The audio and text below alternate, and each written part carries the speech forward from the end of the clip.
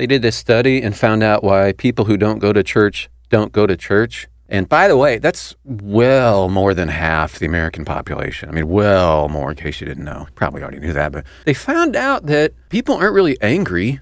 I mean, that's one thing. People are like, well, they don't like us because they're opposed to this and that. And that's what church people can say sometimes, but that's really not what's going on. They don't go to church because they're not interested.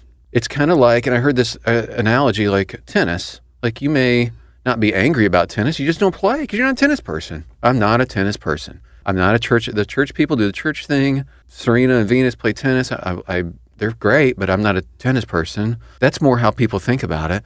And the upshot of the article I read, I thought was really good, was it's not a matter of putting on a better show with more awesome, relevant, whatever. It's more like taking the long view and living it out among people where you actually like them and love them and show them a Christian person, somebody who's a Jesus person, they can actually like and trust. That's what's missing. They don't know people that they trust. And once they do, they'll actually listen to you. Until then, it's just irrelevant.